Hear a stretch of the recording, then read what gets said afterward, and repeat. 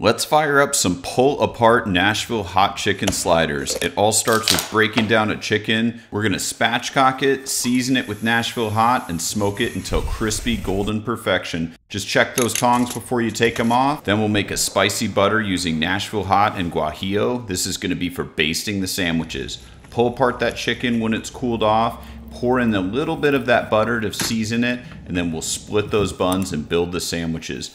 First the chicken, a little bit more seasoning, some melty pepperjack, plenty of pickles, and then of course that really spicy butter. This is gonna go back in the smoker for 10 to 15 minutes till that cheese is completely melted and gooey. These sandwiches are so spicy, melty, crunchy from those delicious pickles. So freaking delicious. You gotta try this recipe. It's up on the blog. Cheers, y'all.